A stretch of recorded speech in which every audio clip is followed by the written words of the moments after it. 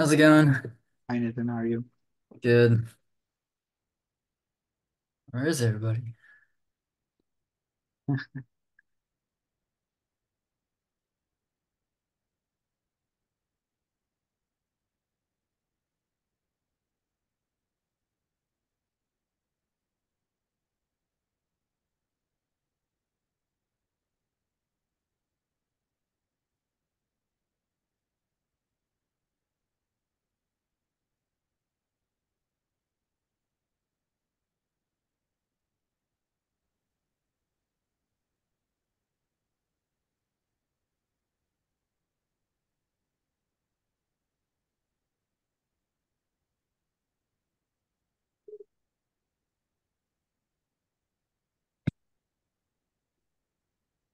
Good afternoon, all. Hi, how are you? Hey. I think if we have a good, you can start. Yeah, because my connection is poor today. Okay. Just 1 second.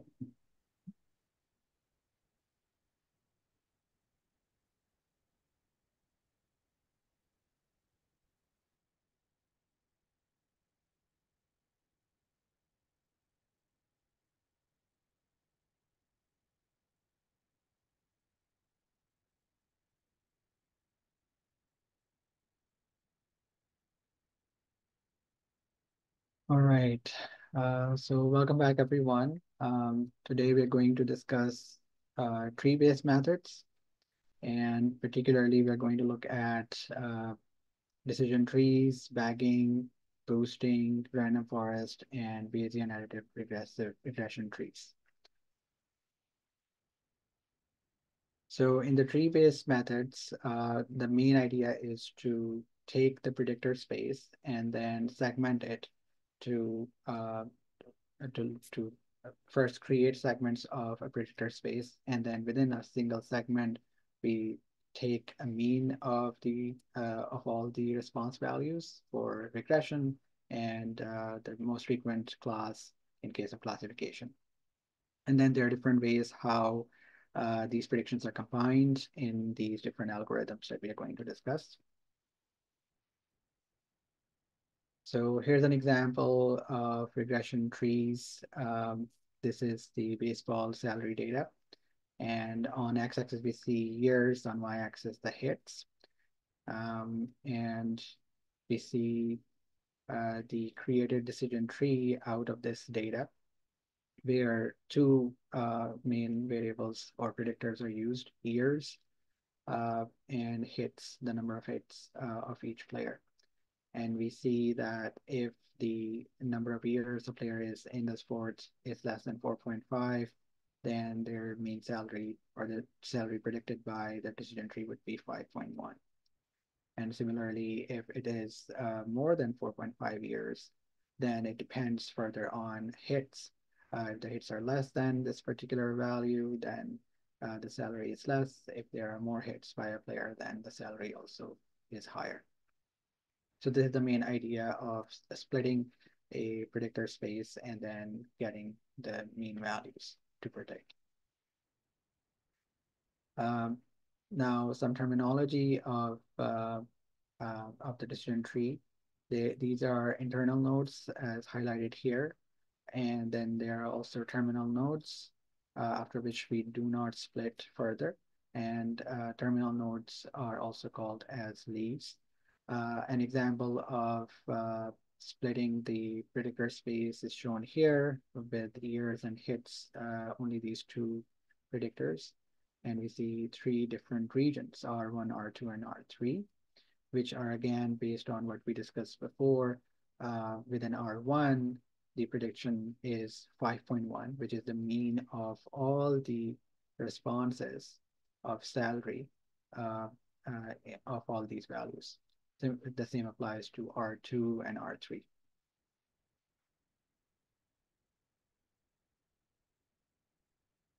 And then how do we interpret this? I think we already discussed this.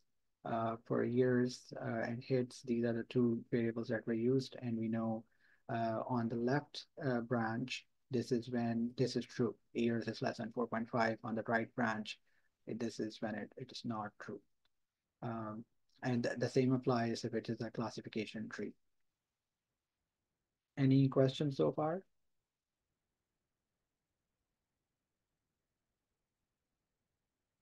Okay, so here's the tree building process. We first take all the predictor space and then divide it into x1, x2 up to xp, sorry, r1, r2 until rj regions, where we have all the values of x. And these regions should be non-overlapping. So theoretically, you can create any shape of the region, but in decision tree algorithms, they generally use boxes. The main goal while you are doing the split is to reduce the residual sum of squares. So in this equation, we have y hat rj. For a given region rj, we have the predicted value y hat, and we are comparing the predicted value with the observed value yi. And so the sum of all of these residuals, it needs to be as low as possible. So we want to minimize this at each split of the tree. I want to show one example I found online, which is a very neat way to look at the decision trees interactively. I'm not sure how can I remove this bar at the top. I know you are not seeing this. This is the zoom bar. Because my tabs are hidden. I know, I know. Try just minimizing your screen, like the your For the browser, browser, and then okay. yeah, Oh there you yeah, that's go. a good idea. Thank you. Um,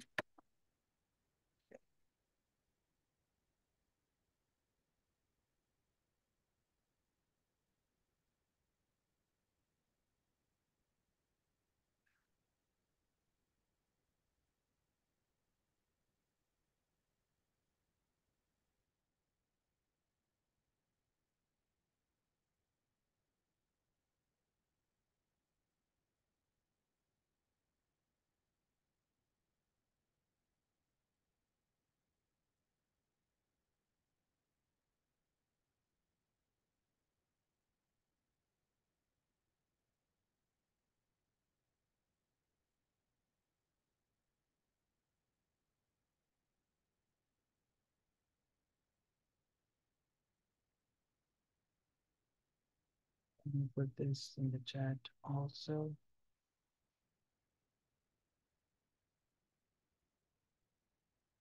So this shows all the terminology of the decision trees. The example that they provide here is for classification, but I think this is a very nice example to interactively see how the predictor space is divided into different regions.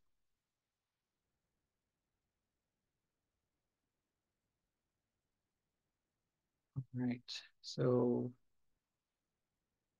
for regression trees, the uh, the way we make a split is by choosing a given predictor and the value of that predictor that would minimize the residual sum of squares in both branches.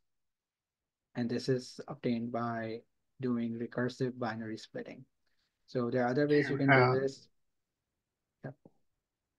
One question I had on the previous section, Yep.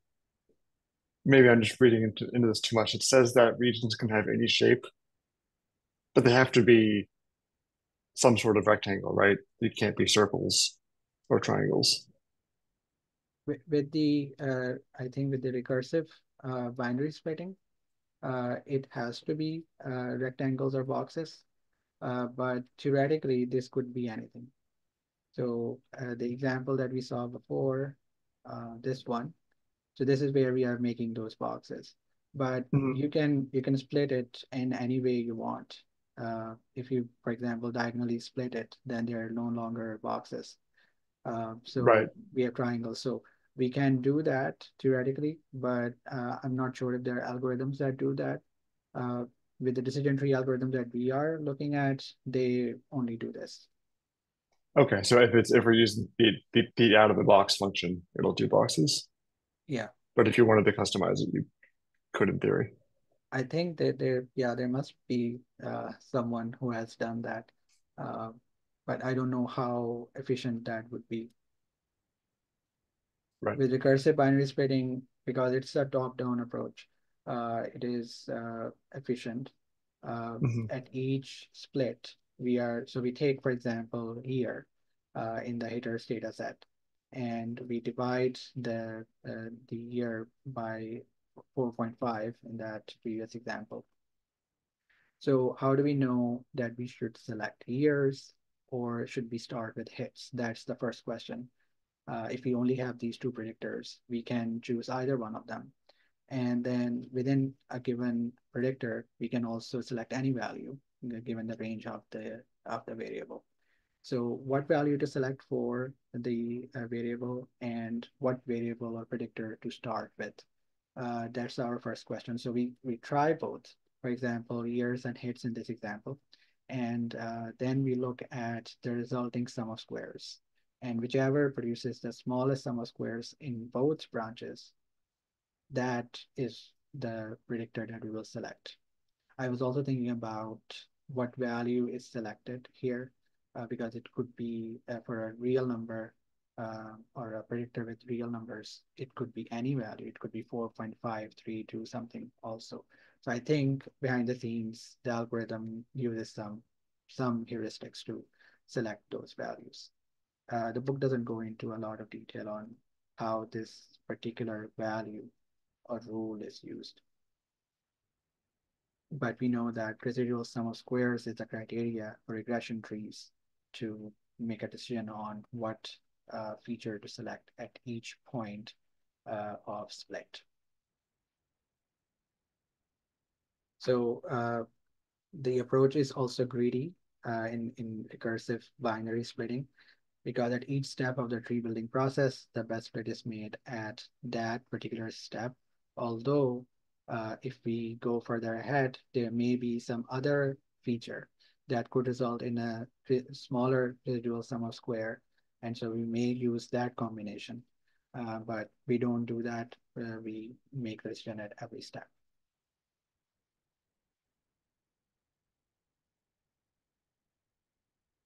So here are the steps. We first select the predictor xj. In our previous example, that was years, and the cut point s. So this is the cut point that I was talking about. In that example, it was 4.5. So how to select that, that is not discussed a lot in the book. So that spreading the predictor space into the regions leads to the greatest possible reduction in RSS. The main criteria is RSS. How is cut point selected? That's not elaborated. Repeat the process looking for the best predictor and the best cut point to split the data further. Continue doing that. Again, we predict the response for a given test of observation using the mean of all the training observations in a given region.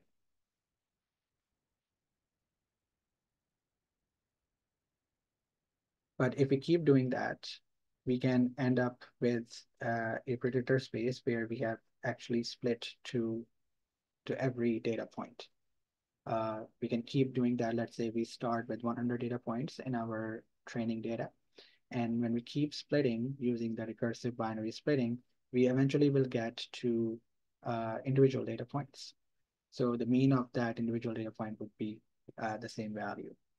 The example that was provided in the book uses a certain number of observations that should remain in a given region, like 5 observations. But theoretically, and I think with the default settings of decision tree algorithm, you will get to split everything. So in that case, we say that tree is too leafy. So the number of leaf nodes or terminal nodes are equal to the number of data points. So a better strategy is to have a smaller tree with fewer splits, which will reduce the variance. So the main issue of why this overfitting problem is important to think about is that for the training data, the learning is perfect. You learn, you remember everything about the training data. So when you predict on the same data, it's going to provide perfect predictions. But for new data set, it won't be perfect. It would make a lot of mistakes because it may have learned the noise in the data set as well. So we want to uh, somehow uh, somehow reduce this problem of overfitting. So there are two ways discussed in the book. One is to prune a given tree. Before we get into that, I think to make this less boring, we should look at the examples that are in the lab as we are going through these sections. So I'm going to load the tree library. And the example in the labs was using Boston dataset. So let's take a quick look at the Boston dataset. And here, the MedV column here is the response. This is the median income, median house value in Boston. And all of these are predictors. Then we take a random sample of Boston dataset to make the training on number of observations. So here we have, these are all the rows in the data set that we will select as the training data. And then we fit the model using the tree function. So here MEDV is the response, and we are selecting everything else as predictor. And we are using the subset argument to say that these are all the training observations. Then we look at the results. With summary function, we see this result that there are only 4 predictors which were used in the construction of the tree. Now, I'm not sure how the tree function selects these 4, because theoretically it should use all of them. I've also tried the sklearn library and in Python, and there it uses all of them unless you provide a particular set of features to use. So in this case, it selects somehow the features in use for construction. And we also see the residual mean deviance, which is the sum of squared errors of the tree, which also tells us how good is the fitness of the model. We can plot this tree, which is one of the strengths of decision trees. So if we take a look here, we see here that RM feature is the first feature that is used to make the split. And then LSTAT and RM is repeated here again. So RM is the number of rooms the average number of rooms in a house. And LSTAT is the number of low income, the percentage of low income people in that area. What we are predicting here is MEDV, which is the median house value. So we see that this is the resulting prediction, resulting decision tree, a regression tree. And we can make predictions using this fitted tree. So we provide tree.boston to the predict function, and we tell it that it's coming from the data it should make predictions on should be the test data. So these are the predictions by hat, and now we can plot the predictions versus the actual values. So this shows us how we performed visually, and we see that we are generally not too wrong. So we generally the pattern is matched. And here is the mean squared error. The mean squared error here is 35. If you run this again with a different seed, you'll get slightly different value. And on average, we see that about $5,940 is a difference between what we predict and what are the actual values of the median home value. So this was a regression tree. There's also a classification tree example using the car seats data. So let's take a look at car seats data. Here we have the response, which is sales. But since sales is numeric, in the example, they change it to a binary variable using the condition that if sales is less than 8, then you provide, you say no, otherwise yes. So now we have the high feature in our data set. Let's look at it again. So high feature contains yes and no based on sales. So we want to predict these values based on the predictors, excluding sales. So again, in the tree function, we provide the response and predictors. We remove the sales from predictors, and we're doing that for the car seats data. And here are the results. So we see that these are all the features that the tree function uses to build the decision tree. We see that there are 27 terminal nodes or leaves.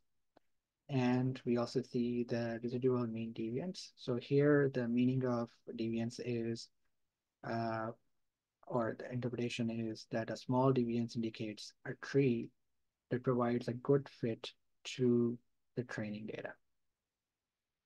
So the smaller this value, the better fit we have. But we don't have a range for this. We can compare from one fit to another fit. What is the difference between them in terms of residual mean deviance? This classification rate can also be seen here, and that tells us how many errors the model has made. So we have 9% misclassification error. Let's take a look at the resulting decision tree. So we have this result for the car seats data where shelf location is selected as the first feature to split the data. And we see that if shelf location is bad or medium, then we split to the left branch. If it is good, then we split to the right branch. And then price is used for further splitting. And at each step of at each split, because this is classification, we compare not the mean squared error, but instead a different measure, which is either Gini coefficient or Gini index is another name, or entropy. The book says that you can also use the classification error rate for doing that, but it generally does not provide better results compared to Gini coefficient and the entropy. So we can take a look at that first. So this is the classification or misclassification error rate. PMK is the proportion of the training observations in a given region that are from a given class. So in our example, for car seats data, we have two classes, yes and no. So if we have a class of yes, then we look at the proportion of yeses in a given region, and similarly the proportion of no's in a given region. And we estimate what is the the error rate for both of those classes in a given region. That will give us the error rate. Gini index also uses step proportion, and this is the formula that it uses. A smaller value of Gini index will indicate a higher node purity, which means that if Gini index is smaller, more closer to 0, then we have a higher number of the same class. So in our example, we have yes and no's. So we'll either see more yes or more no. That would indicate a smaller value of Gini index. Similarly, entropy, which is mathematically different from Gini index, but provides similar results. It also uses these proportions of a given class in a given region. And a smaller value of entropy similar to Gini index will also provide higher node purity. Again, that means that we have a higher number of the same class. So yes is more frequent in a given region and no is more frequent in another region, for example. So because here in car seats data, we are doing classification, the result of this decision tree, the split of this decision tree on each branch is based on selecting the minimum Gini index or the minimum entropy.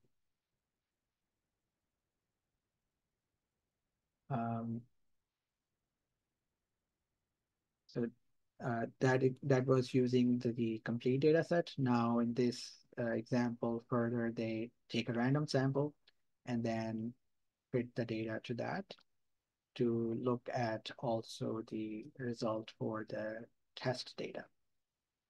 So again, the code is the same. There's no difference there. But now we can look at how well we did on the test data. So for instance, we have predicted no's 104 when the actual no's were 104 plus 13. So there are 13 errors that the model made here. Similarly, there are 33 errors for the yes class in the test data that the model made. So the number of correctly predicted values are 104 plus 50.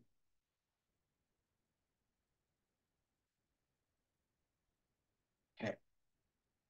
So based on our discussion so far, we know that a decision tree by default has a tendency to fit to all the data. It will overfit. So what we can do is, there are two ways. One is to prune the tree. So we limit it to either a certain number of observations below which it will not split anymore. One other way that is explained here is using the cost complexity pruning method. So this method uses this equation for building subtrees out of the original tree.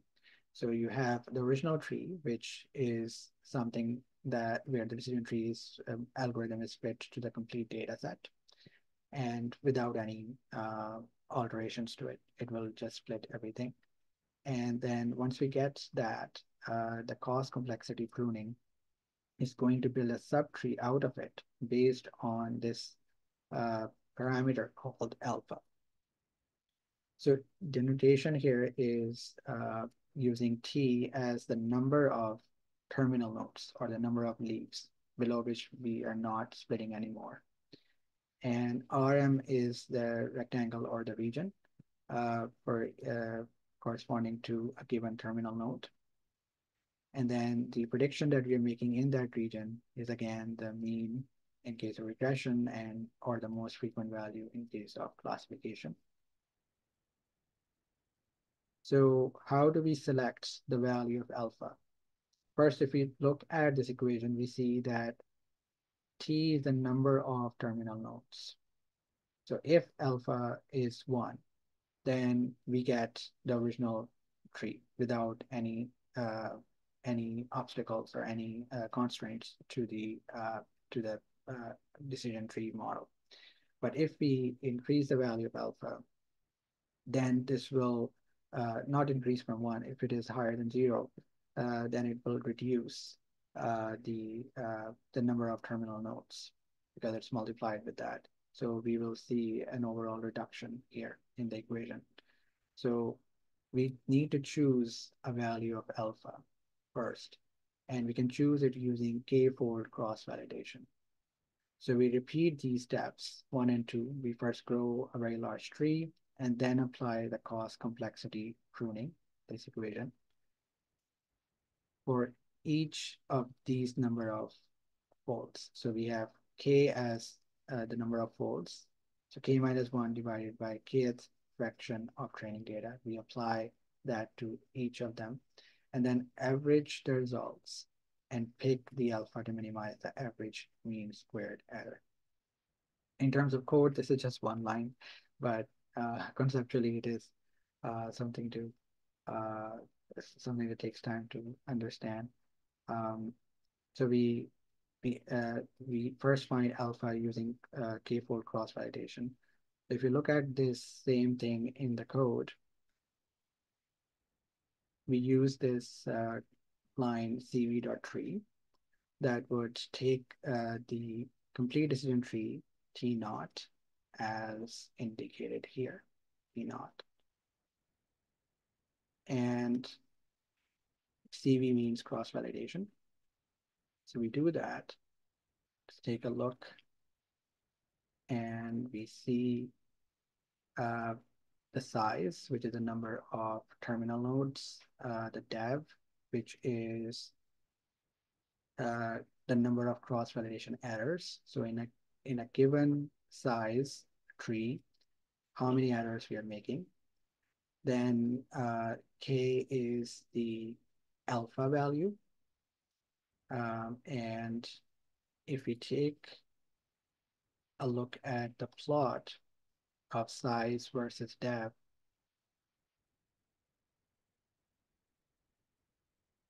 this is the regression tree. So remember, this is based on the Boston data set. So on x-axis, we see the size of a decision tree. And on y-axis, we are looking at the number of errors that were made. So we see that cross-validation tells us that if we have a tree with 7 terminal nodes, then we get to the minimum errors, minimum number of errors. So that means we should choose this decision tree with 7 terminal nodes. So now if we apply this method prune.tree on our original fitted decision tree with best equals to 5, that will prune the tree using 5 terminal nodes. We just saw that 7 nodes is what the cross-validation is suggesting us. But just for the sake of example, the lab examples show what happens if we use this tree. And now if we take a look here. So 5 here is the number of terminal nodes. So 1, 2, 3, 4, and 5. And this is the tree that we'll get. And now we can use this tree to make predictions. But we know that cross-validation tells us we should use a decision tree with 7 terminal nodes. So we'll use that. We actually have used that when you are making predictions here. So when you are making predictions, in the regression section. So here the predictions that we made, this is based on the original decision tree, which is using those 7 terminal nodes. So this is already in a good shape. And for the classification trees, we will apply the same method, the cv.tree method. And we provide one more argument, which is prune.misclass, so that it knows that we are using the misclassification error rate as our criteria. And now if you take a look at the results here, these are again the number of terminal nodes, and we see the number of errors that the decision tree algorithm is making, and K is again the alpha value. So we see that the force value here is 74, which is the smallest number of errors, and that was obtained when the value of K which is alpha, is 1.4. So we can now use that value to create a prune tree. Before that, we can take a look at it visually. So here again, we have size and the number of errors on y-axis. So when the size is less than 10 here, the nine terminal nodes, we see that we get the smallest error. Similarly, when the alpha is 1.4, then we get the smallest number of errors. Any questions so far?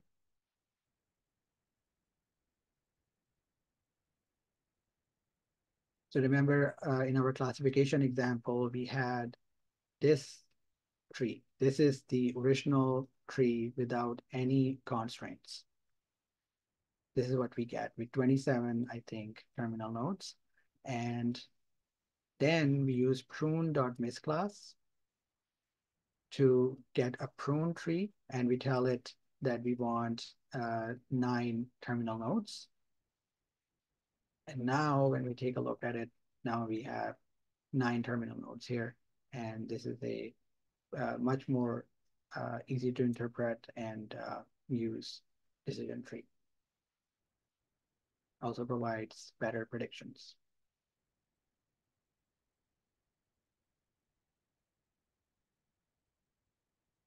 Any questions?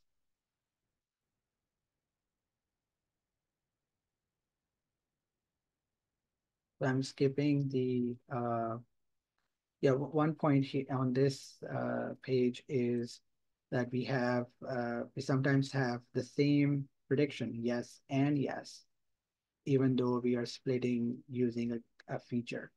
So in this example, we have yes and yes.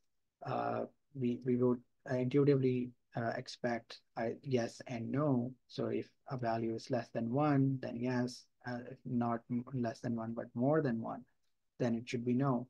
But we see that we get sometimes the same prediction, regardless of what branch we are at. And uh, when that happens, why do we make a split? Why the decision tree makes a split at all? That was a question raised here. So the main thing is that it would lead to a better node, which means that a higher purity. And that higher purity means in this particular example, where on the left branch, there were 9 observations and all 9 of the observations had a value of yes. On the right branch, there were 11 observations, out of which 7 were yes and the remaining one no. So this would lead to a higher node purity for the left branch, where all 9 were yes. So what does that mean? Why is node purity important in this context? So it would be important, using this example, if we have a test observation that belongs to a region given by right hand leaf, which is less pure, then we can be, which is more pure, then we can be pretty certain that its response is yes, because all of them were yes. In contrast, if a test observation belongs to a region given by the left hand leaf, then its response value is probably yes, but we are less certain. So this will not reduce the classification error rate or the misclassification error rate, but it will improve the Gini index and the entropy. And these are one of the criteria that are used to make the split by the decision tree. So the advantages of decision tree is that they are easy to explain. You can actually print out your results and show them. I've seen papers that use decision trees figures when they are looking at when the main objective is inference instead of making accurate predictions. So in that context, it's really easy and interpretable. But because it would overfit unless you prune it, you don't get good test accuracy compared to other methods, ensemble methods that we are going to discuss now. They also provide relatively less accuracy even after pruning. So one of the ensemble methods that combines multiple decision trees instead of using only one is called as bootstrap aggregation or bagging. The bootstrap aggregation uses multiple decision trees. Let's say there are 10 decision trees that it uses. And the reason why it uses multiple decision trees is because if we have n independent observations, which is each is given by z1, z2 until zn, and each has a variance of sigma squared, then the variance of the mean will be given by sigma squared over n. And then we take an average of those set of observations that would reduce this variance. So this is based on earlier discussion in the book and our meetings where variance and bias was discussed. So our goal is to make predictions using a machine learning or statistical learning model that would not produce a high variance when we predict on one data set compared to another data set. For any given data set, new data set, we should always get generally good results, reliable results. We don't want it to vary a lot between one data set to another. So averaging these observations would lead to reduced variance. That's why bagging is an effective method. In terms of terminology here, B represents bootstrapped training data sets. So what does bootstrapping mean here? This was previously discussed also, but just to review, bootstrapping means that we have one training data set, and instead of going and collecting more training data sets, which is discussed next in here, we can take the same training data set and then do repeated sampling of the rows of the training data and produce the same sized data as the training data. So let's say if we have 100 observations in our training data, then we take that training data, repeatedly sample rows randomly from that training data, but we still sample 100 rows. That would be a new training data, but it is bootstrapped, which means that as the book discusses, there are about 1/3 of the observations which are left out. 1/3 of the observations in the training data which are left out, which are not included in the bootstrapped training set. So from one bootstrap set to another bootstrap set, we may have different observations that are in each of them. And some of them will be overlapping, some of them won't be overlapping. So we can use that to build a decision tree and fit a decision tree to each one of those bootstrap training data set. And then we have those left out, 1/3 of them left out observations. And we can use that fitted decision tree to make a prediction on those out of bag, so to say, observations, which were not included in that bootstrap training set. So if we have, let's say, only 10 observations in our training set, and the bootstrap training set now includes observation number 1 to 7, 3 observations are not included. We still have 10 number of observations, but some of the observations were repeated, but the unique number of observations in the bootstrap set is 1 to 7. Then that means that we have 3 observations that were never included in this bootstrap set, and we can make predictions on a fitted decision tree on the bootstrap set on this new test data or out of bag data. Another aspect of using this ensemble learning bagging is where we now no longer have access to the interpretability of a decision tree because we are not using just a single decision tree. If we are fitting 100 decision trees, or as we'll see in a moment, 500 decision tree, which is the default in the tree algorithm, we'll get 500 different decision trees on those 500 different bootstrap training sets. So that means we are no longer able to easily interpret the results. So variable importance is another way to make it relatively interpretable and to understand which features are important. And the way it works is that it looks at the residual sum of squares that would be the result if we remove, for example, one of the variables. So in this example, we have all of these features where this tal feature seems to be the most important. So what does this variable importance value mean? If we remove this tal feature from our training set, then the amount of decrease in RSS will be the highest by because of this variable. Because we have removed it, the RSS will decrease the residual sum of squares. And the reason is because we removed this. So RSS or R squared can also be used, although R squared was not discussed in the book, but RSS can be used for regression, and GD index can be used um, for classification to evaluate the variable importance. There are other ways that people estimate variable importance. The book doesn't go into a lot of detail, but I found two ways. One is to remove the variable and then see what happens to RSS. Another is to do random permutation, which means that we destroy the actual relationship between the feature and the response, and then fit the model and then see what is the value of RSS or R squared. I think behind the scenes, this is how variable importance algorithm is working. So let's take a look at an example with bagging first. So again, we are using the Boston data set.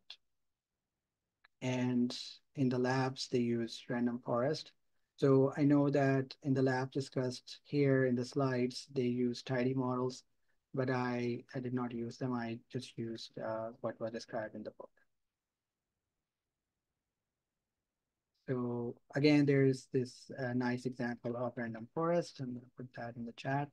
This is also based on the same website that I previously shared. Let's create the data set. And now with random forest function, we are going to fit the random forest model to the Boston data set. Now it says random forest, but we are not yet at the topic of random forest. We are still doing bootstrap aggregation. So with bagging, we need all variables. So mtry in random forest function means the number of features that we want to use, the number of predictors. So for Boston data set, we have 13 columns.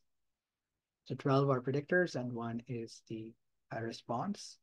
Again, if you look at it, the Boston data set it has MEDV, which is what we are predicting. The remaining 12 are predictors. So you also notice here that importance is equal to true, which will compute the importances also. So we fit this bagging model, and this is the result. By default, it uses 500 decision trees, and we see the mean of squared residuals is this much. Now we can make predictions using the predict method on the test data set. And let's look at it. So we see on x-axis, we have the predictions. On y-axis, we have the actual values. So they correspond pretty well in this regression example. And then we take a look at the mean value. So this value is 23.4, which is slightly less than 24, which we obtained from the decision tree in the previous example. So this is a slight improvement based on pruning the decision tree, and this is based on bagging. We can also change the number of trees here. Instead of using 500 default value, we can use 25. Fit the model again, make predictions. And now when we take a look at the test mean squared error, now because we are using less number of decision trees, we see a relatively higher value compared to this. And the reason again is because with higher number of decision trees, because we are taking averages of all of those decision trees, we get better results because variance is reduced. But with less trees, we get relatively worse results.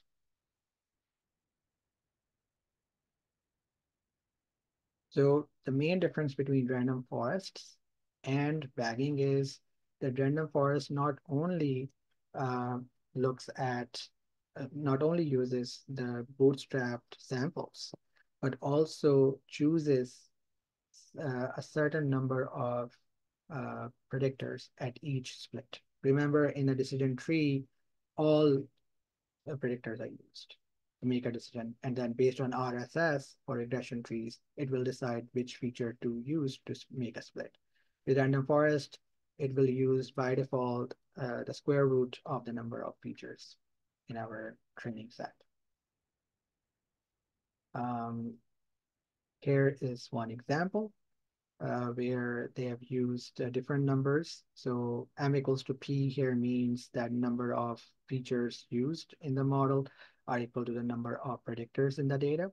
So this is that yellow line. The blue line is with p over 2, and then the green is the square root of p, and the smallest test classification error was obtained when the square root number of predictors were used.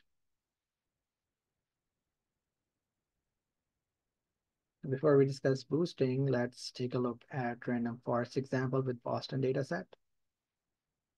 So again, I'm setting the seed here to make sure that the bootstrapping results the same result that we see in the book. And with random forest function, we now use not the default number of predictors, but a smaller number of predictors. So we have m try equals to 6. Remember, the original one 12. And we make predictions. And then look at the mean squared error. And now the test mean squared error compared to the bagging approach is much smaller. So random forest uses both bootstrap samples and chooses from a set or number of features to make a split at a given branch or a node. Importance functions will tell us what is the importance of different features, and we can also plot them. So here we see that the number of rooms, every number of rooms per house, and the percentage of low-income groups is the highest, are the two highest number of influential predictors in our model. Any questions?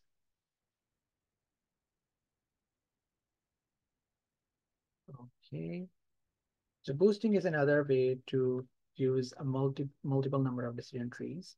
And in this case, instead of using the trees in parallel, it uses them in sequence. So it will first use it will first fit one decision tree, and then based on the residuals of this decision tree, it will fit another decision tree. So rather than using the outcome y for the second decision tree and so on, it will use the residuals of the previous decision tree. So without going into a lot of detail of the terminology, I'm going to get to the results here. So here we see two results from boosting, the yellow and the blue, and the random forest is in green. So we can see that both boosting results provide better results in this classification example. Okay, let's do one example of boosting here. So GBM, gradient boosting machine, is the library that we are going to use in the example. Again, we have the Boston data set, and we are using GPM function to fit the model. Important to note is distribution equals to Gaussian to indicate that this is a regression problem. The number of trees that I use are significantly higher here, 5,000, and direction depth is how much depth or which will produce the nodes, terminal nodes. So how much depth we want to go to. So that would create this model. And now if we take a look at the results, we see that again, RM and the second one is LSTAT are the two most influential variables in terms of importance. And we can then also look at their partial dependence plots. So this is for RM, where as we see the number of rooms increase per house, we see that the predicted median value of the house also increases, which is an intuitive result. Lastly, we have Bayesian additive regression trees. To be honest, I did not understand how the algorithm works. Still looking at it next week. Hopefully I'll have a better understanding. But the main crux that I understood was that it also uses multiple decision trees, but instead of using only boosting or bagging approach, it combines them. So given the time we have left, I'm skipping the discussion about the algorithm here. And let's see. Yeah, let's take a quick look at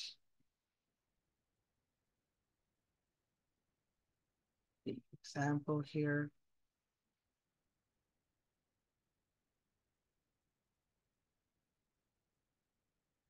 So the BART library requires us to have the data in a matrix form. That's why this is done here. And now we can fit the model. For a regression problem, we use gbart function. And we also right away tell it what is the test data set. So this takes a few moments, and then we get the results. This is the result of BART fit, and then we are getting y hat test.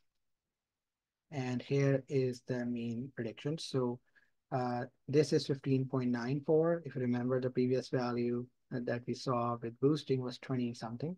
So this is a significant improvement in terms of the test mean squared error. So before we close, does anyone want to talk about the BART algorithm? Did you understand it well? Yeah, that's pretty fuzzy for me.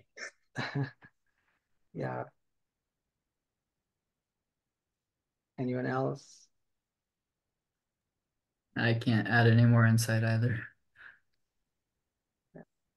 I'll try to take some notes for the next week so that we can discuss that a little bit while doing exercises. Any questions? Nope. Nicely done. All right, thank you. So should stop now. Okay.